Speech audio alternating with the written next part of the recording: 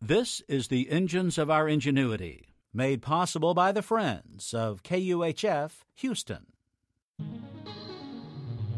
Today, the Birch Goose. The University of Houston presents this series about the machines that make our civilization run and the people whose ingenuity created them. I'll bet you didn't know that Howard Hughes Spruce Goose, once the largest plane ever built, is not made of spruce at all. It's made of birch. So let's talk about birch. We recently flew into Moscow's Domodedovo airport. There below us, just outside the runways, lay a vast carpet of birch forest. That great gray-white sea of trees called to mind the birch tree's claim on the Russian subconscious. I spoke long ago at a Cold War think tank in Siberia. My hosts walked me through a mile of trees to get there. They made sure I was as lost as Hansel in the woods. What they did tell me was that those trees, white with black streaks, were beryoska, or silver birch. The Russians drink birch juice. They make it into wine or beer. They once used birch bark to make writing paper, shoes, even casts for broken bones. Their word for birch is kin to their word for taking care of. The birch tree was a gift from God. You know the old song of the Volga boatmen? Part of it says, "Now we fell the stout birch tree. Now we pull hard, 1, 2, 3.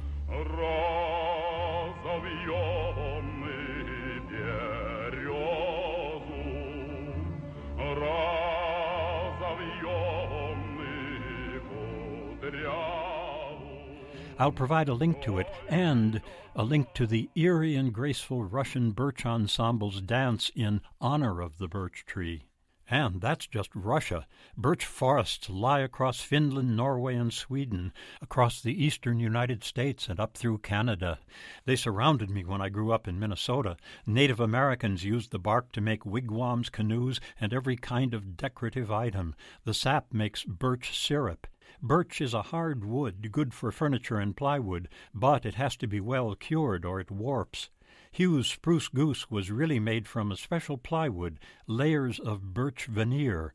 Hughes put teams of women to work ironing the veneer to stabilize it before they made it into plywood. You gaze up at that great gunmetal gray airplane, and it's hard to connect it with birch trees, but it is a true cousin of the Indian canoe, same strength and buoyancy. Most northern countries honor birch trees. It's the Celtic symbol of rebirth and purification, one of the sacred trees of Norway and Sweden. It was important for Nordic settlers of Greenland and Iceland. Greenland's only forests lie at its southern tip, and they're mainly birch. Birch is the only tree native to Iceland. Birch trees had countless uses as folk medicine. WebMD verifies that it's a fine source of vitamin C and a useful diuretic. Hughes got that great birch goose into the sky only once, and then it didn't really fly.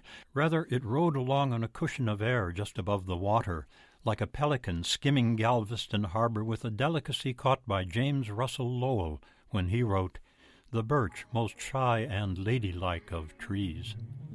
I'm John Lienhardt at the University of Houston, where we're interested in the way inventive minds work.